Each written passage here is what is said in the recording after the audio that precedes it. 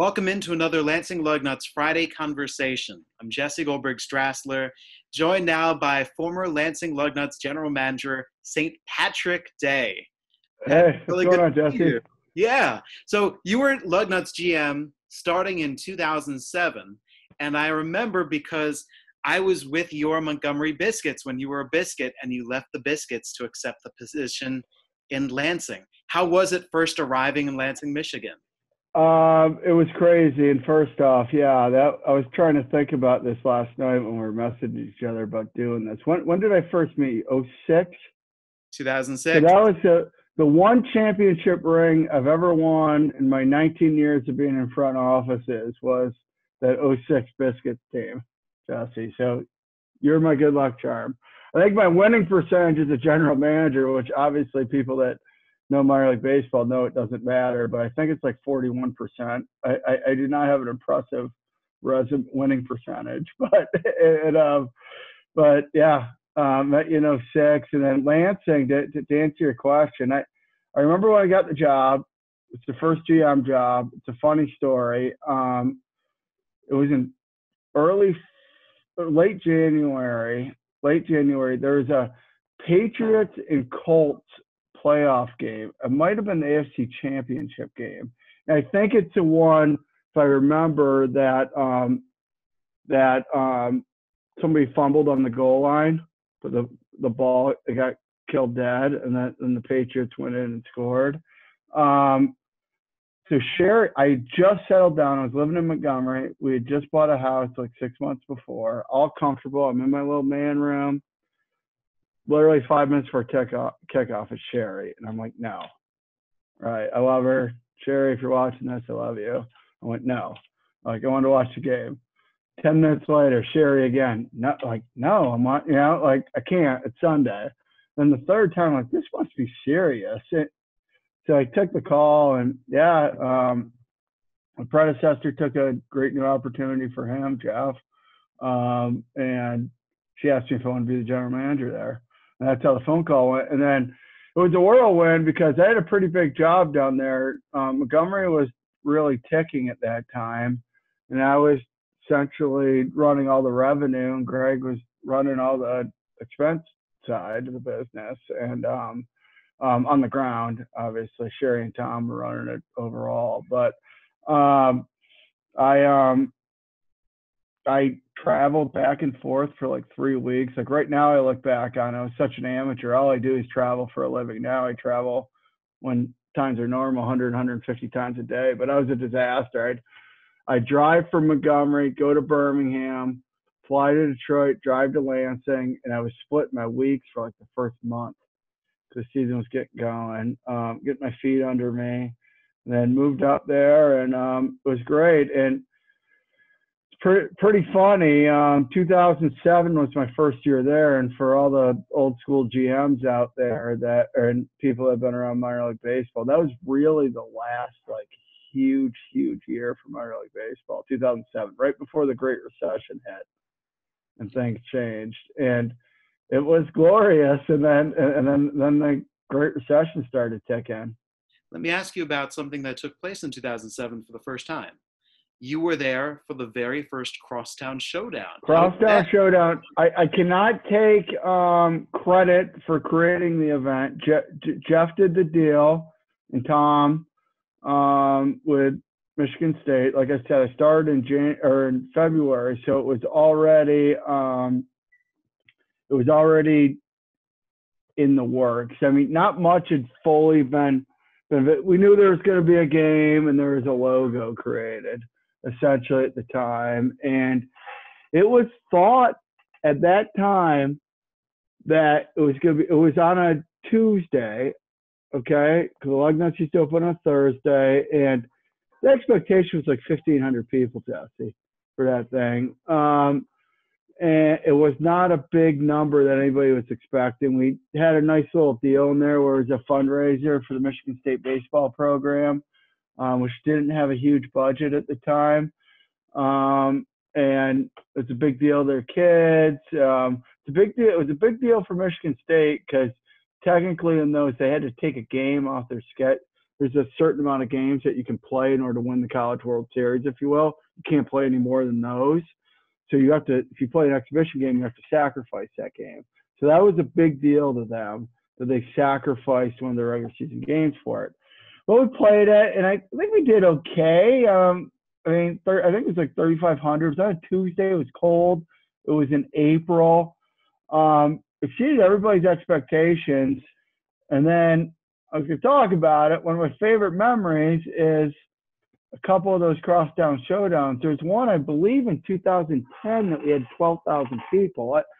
Biggest event I've ever been part of, and one of the funniest stories as you reflect back on stuff. And I remember this day like it was yesterday. We were humming on tickets. We were at like 9,000 when I went to bed the night before. Tom and I had a breakfast meeting with the publisher of the Lansing State Journal. Okay. So I went to breakfast with him. We come walking in feeling real good about ourselves, you know. We're going to sell out the game. We just got done with a good partnership meeting. Things are great. Jeff Jaworski, you remember him, right? Old box office manager. He must have been looking out the box office window waiting for me to show up. Comes in my office where it's Tom and I, and he's white. He's white as a ghost. And he goes, our server's dead.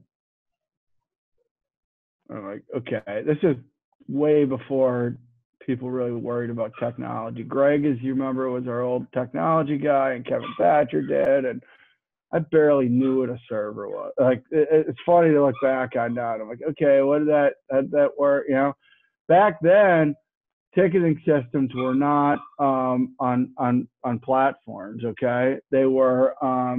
This was all server based. We lost everything that wasn't printed out, and couldn't sell tickets. So we got on the phone, it was ticket return, guy named Gordon Hirsch that used to own it. He was great. Got on the phone. We had like 1,500 people's names in will call. We had 3,000 more tickets we were going to sell, including lockup, with no manifest, no nothing. And within like an hour, we were operational. We took POSs out of the concession stand, set them up in the box office. Before Montgomery, you're talking about my history, I started in a box office in 1998 in Charleston, West Virginia, on old hand-ripped tickets before ticket systems. So I knew that, and Tom knew how to do it too. And we created a virtual box office. We had to do open seating, so we overstaffed on ushers.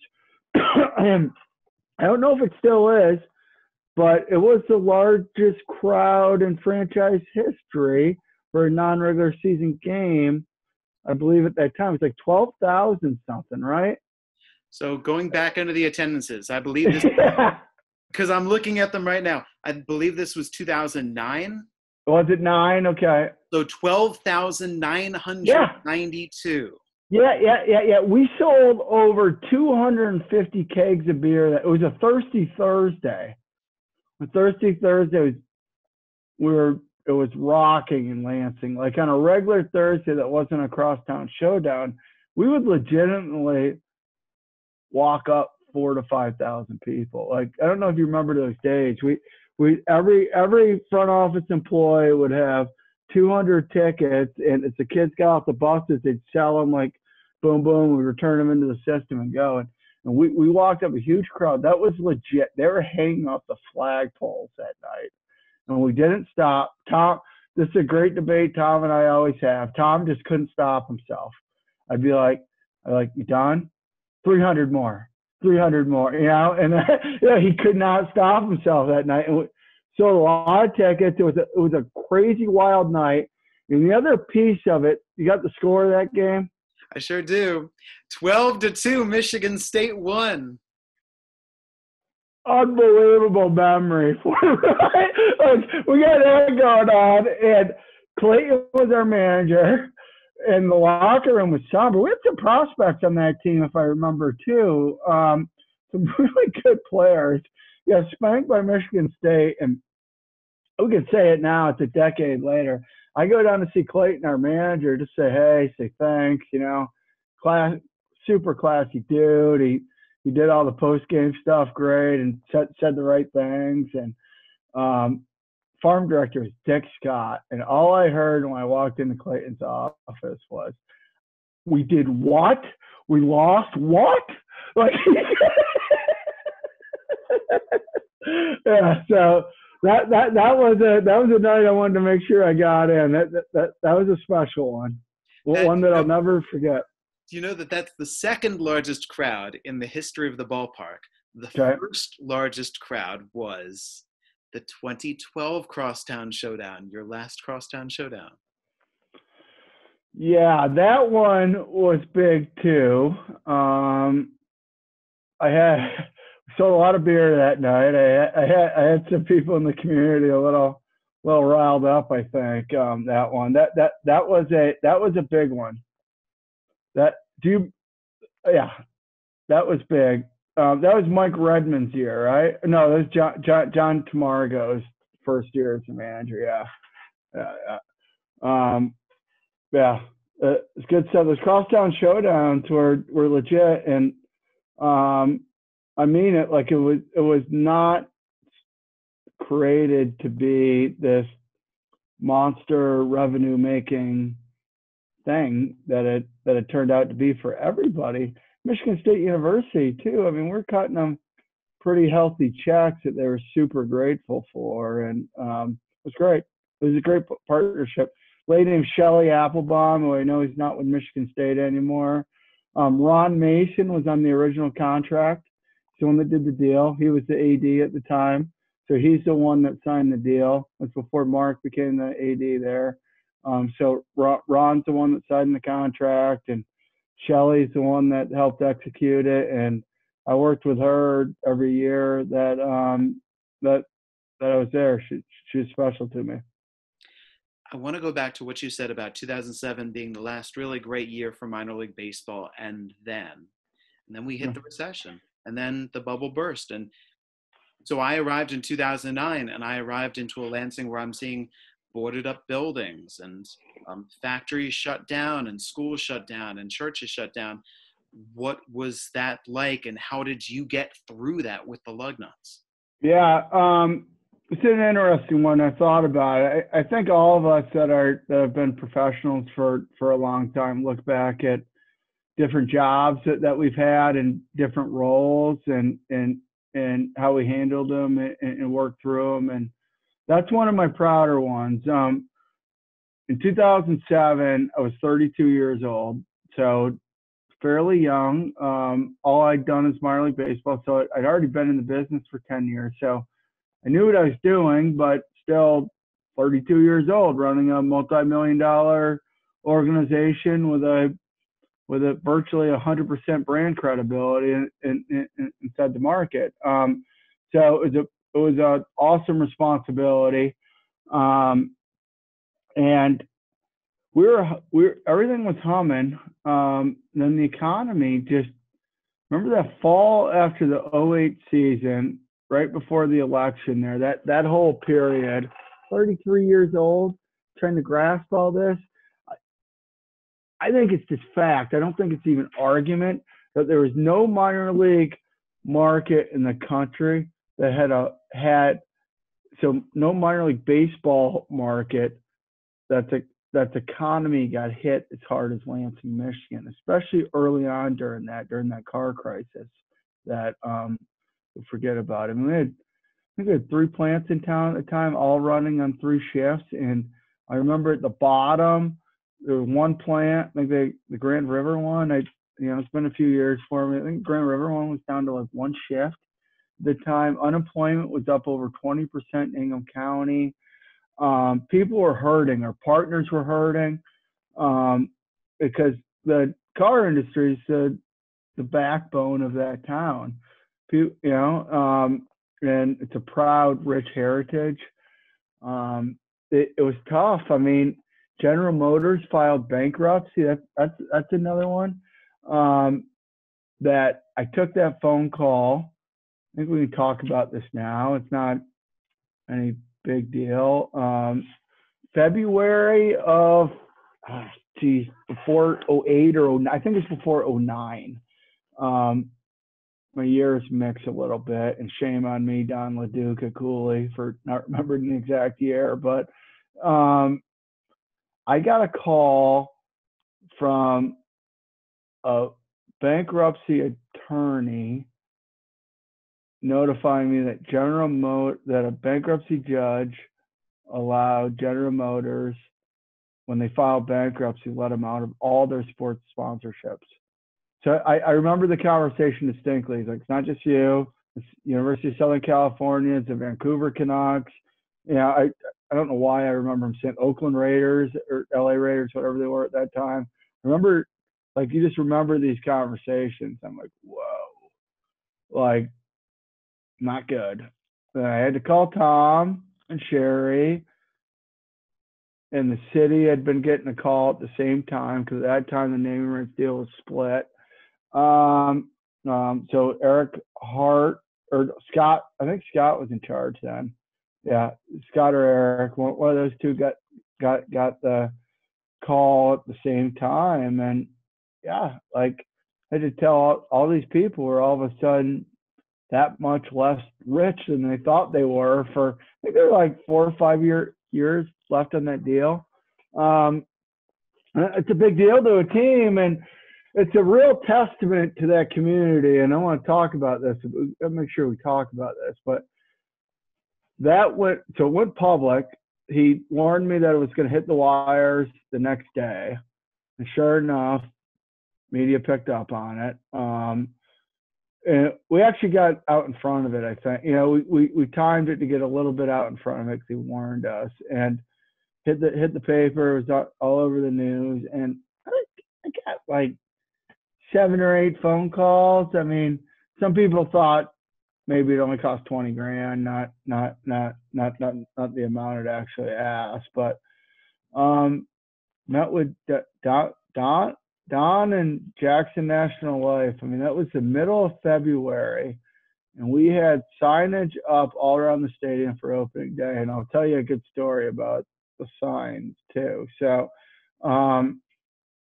we got a deal done quick. They're both fabulous. They both wanted to do it. Don was essentially done in the first meeting. I went over there, and I remember going over there. I know Cooley's moved now, but they had the offices over by the Capitol. His office was up on the top, and I literally looked down at the stadium. And we were just staring at his window, and he was looking over the stadium, and told him roughly what the numbers would cost and roughly what a package looked like. And then Sherry came in and worked with Helen, and Terry Corella was very instrumental in that, and put a deal together, and it was great. So a lot of back and forth on what the sign would look like, right? The sign on the top of the stadium. This is a great story. It worked. It's like a $50,000 sign, LED, double paneled, electronic, needs to go on top of the building. I'll leave him out of it. Awesome guy, our sign company. So it had to get manufactured in Michigan, but not in Lansing, and had to get driven on a big flatbed tractor trailer. Well, apparently around the ballpark, what is it? Larch and Cedar is the one over by the food office, right? Right. Yeah. So you had to go up Cedar. No. Larch. Larch. Yeah. Okay. So it went up Larch, turned the corner there, went down. When he turned the corner to come down to Cedar to pull in the parking lot, the sign fell off the back of the truck. We were set to have like a media, like nobody can talk about it now. It fell. Thank God it had a little bit of like everything got repaired. Nothing ever went wrong. The guy said he'd be responsible if anything ever went wrong. Talk about a phone call, right? I had just gotten to the office. I didn't notice it doing it. And it's one of those, like, you just never forget. You do all that work to get that deal done in a short amount of time, and that happens, right? It's a good story, isn't it? My Lord. Okay, let me ask you about something else that happened. That it was negative, but I'd never seen anything like it before. And that was in 2011 when the permafrost melted. Oh, that's what. I'm glad you brought this one up. So Mike Redmond's our manager, okay? So all of you, he had a short stint as the Miami Marlins manager, like a year, 2 years after he left something, like whatever, good. Like, it's pretty cool. It was like, I got to congratulate a guy and we were still in contact then, and like real dialogue and him getting a major league managerial job. So Mike Redmond, just done with like a 10, 11-year career with the Minnesota Twins. His first coaching managerial job at anything's in Lansing. Opening day. And those of you that know the Lugnuts, you don't know if it's going to be 70 or if you don't know if it's going to be 20 degrees, right? No idea. We played the Crosstown Showdown on Tuesday. What year was this? 11? 2011. Okay. Played the Crosstown Showdown on a Tuesday. And it was cold. It was real cold that night. And then there was it was borderline freezing, but okay, but it was going to rain. I was kind of caught up in the game. Didn't put much, like, okay, guys, cover the field. Yes. We don't want to screw up opening day. Take care of the field, cover the field, do it. Well, it got really cold. And enough rain had gotten on the field before they covered it that essentially what happened was when they put the tarp down, it helped pull some moisture up. And then on opening day, it became 70 degrees. So they were all out for early work. Once again, vivid memory, sitting in the conference room there that overlooks the field with Tom, Nick, once again, just like the other Crosstown Showdown, feeling good about ourselves. We're going to have a great opening night. Thirsty Thursday, 70 degrees out. We were getting ready to kill it. Sometimes early work start 2-ish. They just started early work out there. Mike calls. It would have been later. It's like 3 or 4. Mike calls me and goes, "I think you got a sprinkler leak, second base and underwater." And I'm like, what? And walk down to the field and poke and prod. Sure enough, get the groundskeeper, ops guy, go turn off the water. So they go out back, turn off the water. Let's continue. And in our pure genius, it went pretty quick, started to worry about the game. And all of second base, like where the second baseman stands, not the bag, that oval area that second baseman hangs out at majority of the time, pre-shift, was flooded. So here I go. We got probably $4,000 in mound clay and a bunch of turf. It's opening day. We're fully stocked, right? Start ripping up the field, packing the mound clay. But this started spreading. It kept spreading. And Matt was our groundskeeper. He's watching this. He's a great guy. You know what doing? He came to the realization probably an hour in that that the field was defrosting in front of our eyes on opening day. And by the time the gates opened, it was a mosh pit. And there's nothing you could do. The lady at the Detroit Tigers, she used to be the groundskeeper in West Michigan, friends with Matt. Heather, I think her name, I don't remember her name right now, but she was tremendous and even drove down and was like, yeah, there's nothing you can do. You just got to let nature take its course. Not enough materials, not enough anything. It happens. This is why major league teams buy field blankets. So if you ever see these teams out there with field blanket, like Lambeau Field and all that, this is the reason why they do it. And we lost the whole opening weekend. Not only did we not play Thursday, not only did Tom, he likes Mount Gay rum. And Brett, with our food, had it sitting in the suite. I remember this. Like Tom had to get in front. It's all college kids in there. We let him in. We let him start partying. and we canceled it. And he gets on the microphone and says, unfortunately, we can't play. Goes up to his suite. Poor guy. Pours himself a drink, and he's like, I can't believe I just got booed in my ballpark. Felt so bad for him. Yeah, we lost that whole weekend, though, that entire weekend series.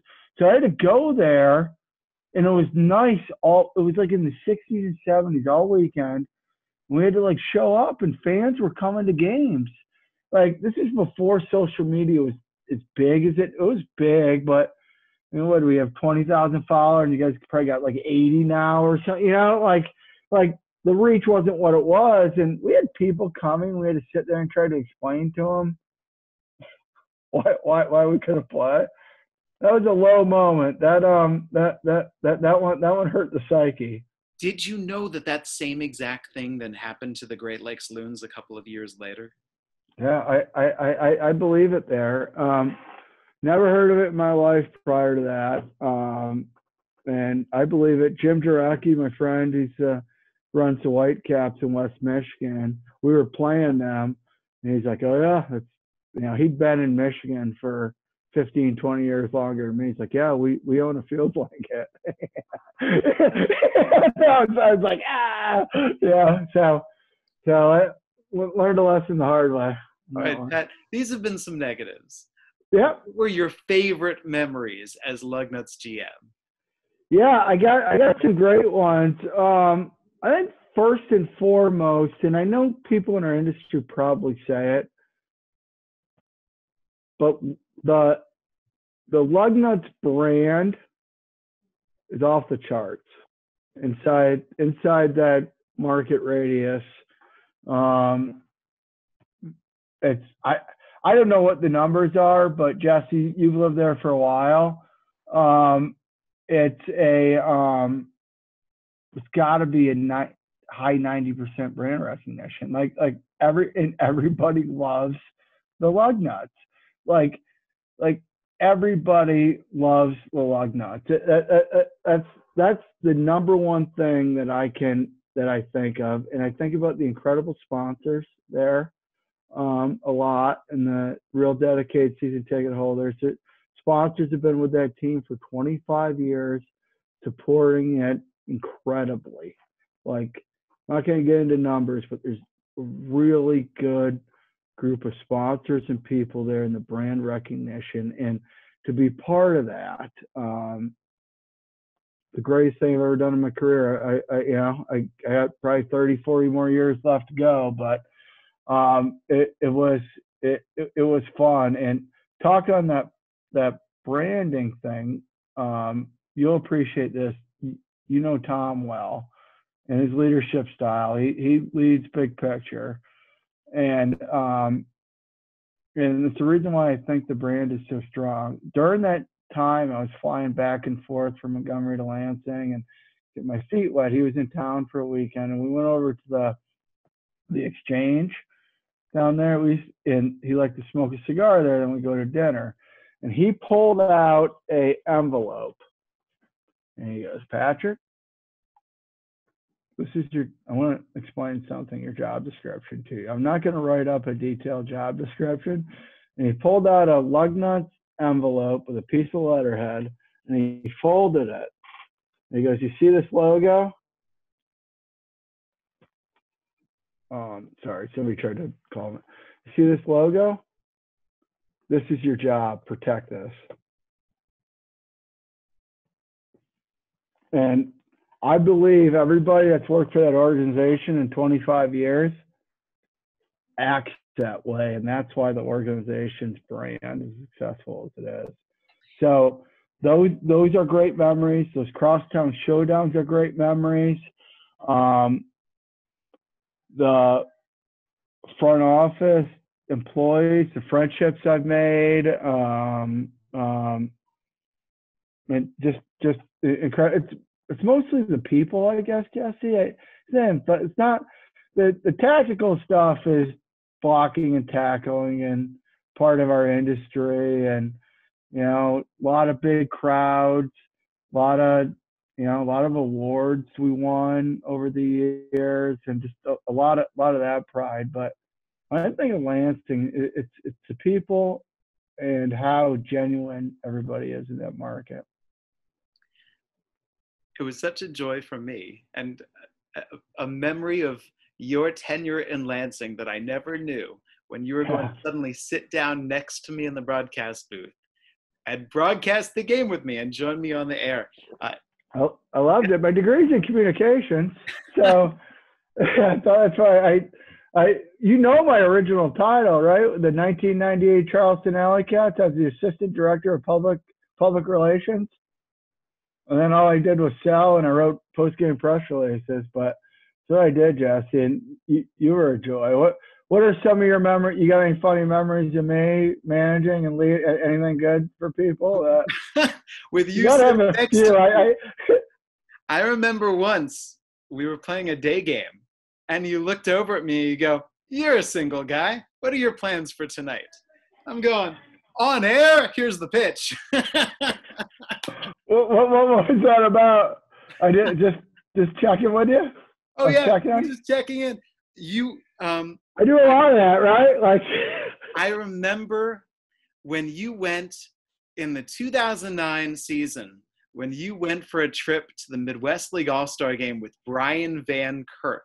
Oh, this guy was classic. All he would ever say is, there are two types of people in his world, and I hope he's watching this. You either hit bombs or you didn't hit bombs, right? Yes. Brian Van Kirk. Okay, go. So that was 2009. 2010, we had Sal Fasano. Well, the other one in 9 on the Brian Van Kirk All-Star Game, Henderson Alvarez was there, who made it to the big leagues. We had to drive Nick, myself, Brian Van Kirk, and Henderson Alvarez. Henderson Alvarez literally didn't talk all the way down there. Didn't talk at all. I mean, he was the greatest guy ever. We talked on the way home, but didn't say a word. He and I would lean against the dugout railing before a game, and he would point at women who were in the stands. And then the two of us would look at each other and smile, and then he'd point at a different woman. I just remember. yeah. He was great. Good curveball. So 2010 with Sal Fasano and Lugnuts. Fun guy. 2011 was not only Mike Redmond, but it was Jake Marisnick, and it was a team that went all the way to the Midwest League Championship Series. Wow. You want another bad one? Yes. This is a memory. And I'm not meaning to be negative, because there are funny stories now, like they're hilarious now. So my memory of that Midwest League Championship is awfully marred. So what happened in like late July, we had our tarp down, and apparently the sprinkler system went off, underneath it. Nobody wanted to tell Pat, right? No, they just wanted to solve the problem themselves. And there's a risk when that happens that you get a fungus. You know how humid it is, and the spray didn't happen properly, and the infield got mowed, and the fungus got on the mower blades. Do you remember that infield surface for that chip? And I had endure the whole month of August. Like, there was this swirl, and we didn't have, I think they were telling me we needed like 5 or 6 days to resod, and we had like 20 games that month. And then we made the playoff. Like, I couldn't resod. I just had to sit there and absorb it. and I still remember, what was it? We got swept, right? Like, it was a 3-game sweep, and played 2 games down, right? Then 1 game so we played 1 game in our in Lansing, 1 game in Quad Cities. Okay. So the first game in Lansing, then we're getting ready to play, and that man it's Quad Cities. I don't remember the guy's name. Older Latin guy as a manager. I remember talking to him distinctly, and we had the tarp down because it rained, and we had just pulled the tarp off, and he was like just arriving the ballpark, getting normal. And I looked over at Nick. I go, let's watch his body language as his tarp gets pulled off. I want to see his face when he sees this infield. And I still remember the expression on this guy. This guy's like, he was probably one of the, you know these guys, been a baseball coach for 30-something years, right? And he was just like he was in complete, utter shock. That's a memory. I remember just going to town, like, yeah, like, this is the deal we've been dealing with, and sorry. Another story about that Midwest League Championship Series was Quad Cities didn't allow its broadcaster to travel. Its broadcaster only did home games. But once they got into the playoffs, they wanted him to travel. And I just remember after game one, I had left the ballpark, I'm driving home, and you gave me a call and you said, your boy's still here at the ballpark. He'd missed the bus. I remember that. I actually remember that. Yeah. What are the good memories? Pat, do you know who that broadcaster was and where he is now? Was it Tom Hart? His name is Tommy Thrall, and Marty Brenneman had him be his successor. He's now the voice of the Cincinnati Reds. Wow. I did not realize that. And I used to like to say hi to the broadcasters. The way that league was then too, right? The Western Division only came in like once a year, right? So yeah, I didn't know him. And that's cool though. That's great. It's a good story. So that's 2011. And then 2012 was the loaded team with tons of pitching prospects. And we had JP Ricciardi and Alex Anthopoulos like driving limousines from Toronto down to Lansing, and that was a fun one because that's a fun memory. So Noah Syndergaard, Aaron Sanchez, and Justin Nicolino, right? He was the other one. He was in that big Marlins trade for, what was that, the R.A. Dickey deal back in the day? Josh Johnson, Mark. Yeah. Nicolino was in that, but he was thought of, big kid. Like, he was like Syndergaard, big kid, over the top, threw hard. And there was always the whole question from the whole scouting community, which one would you keep?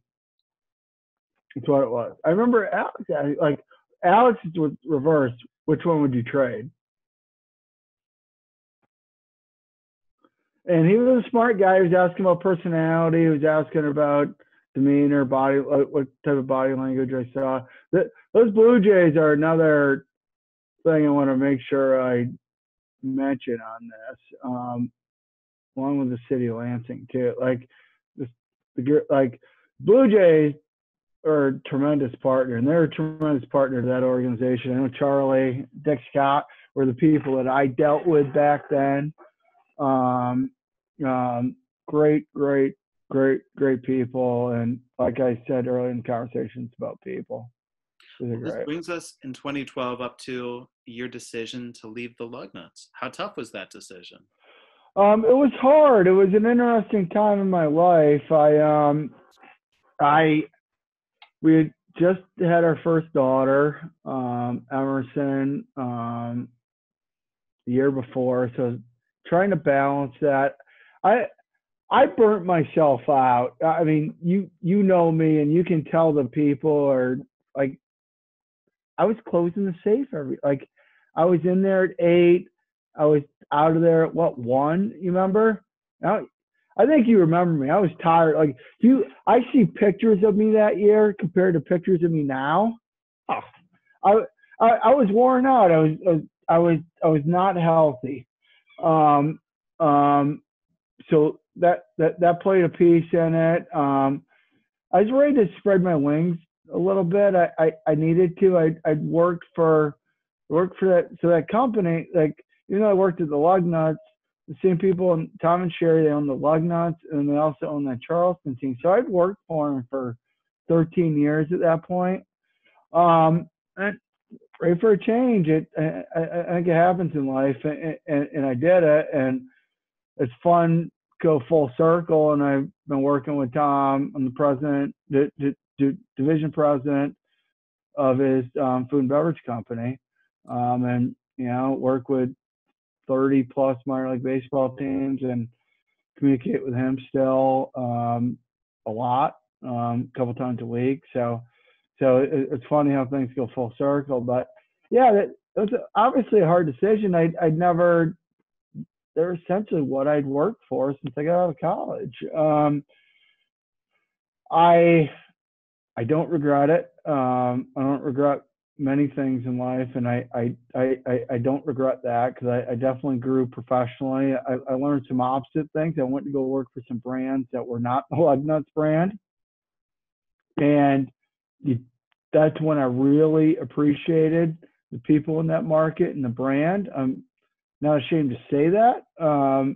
Maybe I wish I appreciated them a little bit more at the time, but going to work for some brands that might have had 20% brand identity and stuff like that, or a startup that I did that was hard to even build any. Came to really appreciate that market, and it was nice to go back to that All-Star game. When was that? Years are mixing, but two years ago, that was nice. I went to a couple events last year. I for a year before I got this promotion, I technically oversaw the managers of your food and beverage operation there. So good times. Catch us up. What's your current title? I am the division president for professional sports catering. So essentially what that means, I report to the chief operating officer and the chief executive officer of the company, and then have 6 people that report to me that manage regions across the country and the 35 operators. So mainly responsible for operation, making sure that we're running efficiently, making sure that we're keeping our team morale up. I mean, it's really a big part of my job, and I hope I did a good job while I was there with you. I know I've grown as a leader, but try to lead people the right way. It's kind of what my job is. And how's your family doing? Good. The girls are good. We love it out here in Phoenix. I live in Phoenix now, because originally when I went to work for PSC, I worked in Fresno, California for a year. Kind of went to boot camp. Tom told me that types of positions would be a real possibility, but I need to go on the ground because I'd never actually done the groundwork. So I went out to Fresno, California for like 8 months. Family stayed back in Connecticut at the time, and I went and jumped into the food and beverage business, and then moved to Phoenix a year later, and oversaw the West Coast. And we got a couple of spring training properties, which I have very direct reporting over. I mean, I'm heading to one right after this for a meeting. That's why I got my jacket on. But yeah, I love it.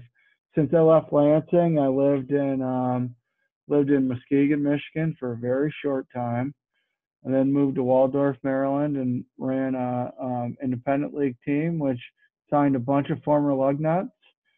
Michael Kraus, most notably, was there.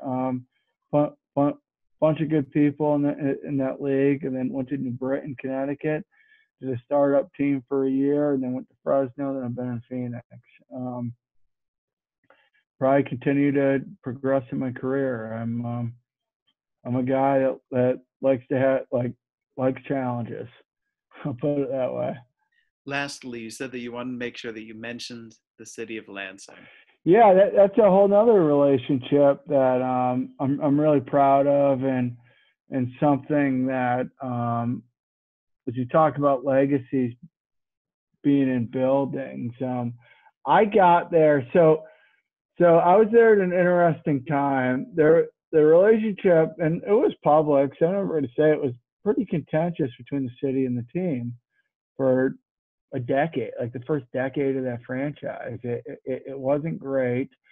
The year before I got there, Tom got into a pretty contentious lease negotiation with the city. Had to redo the deal, and that was another thing. Like, the deal had got signed. I didn't have any piece in negotiation of it, but here's the new lease.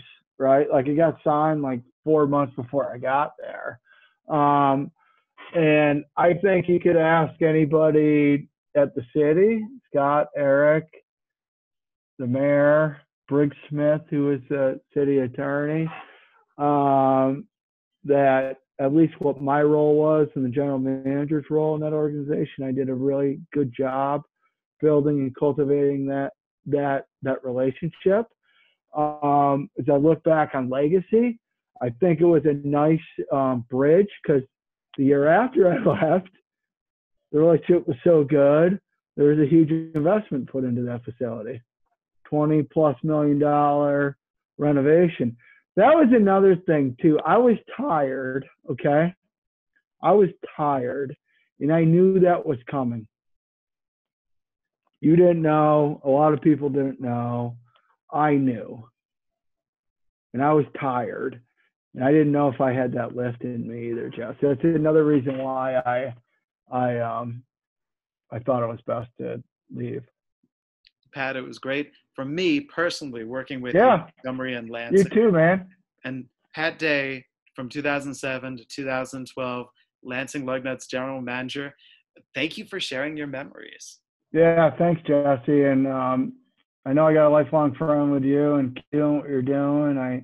I hear stuff. I was extremely grateful. You did your top 5 mentors in the business thing like 6 months ago, and I made that list. And that was one of my happiest memories of 2019. So you do some little things. That's the stuff that makes leadership worth it. So thank you. Means a lot to me. He's Pat Day. Take care, man. This has been our Friday conversation.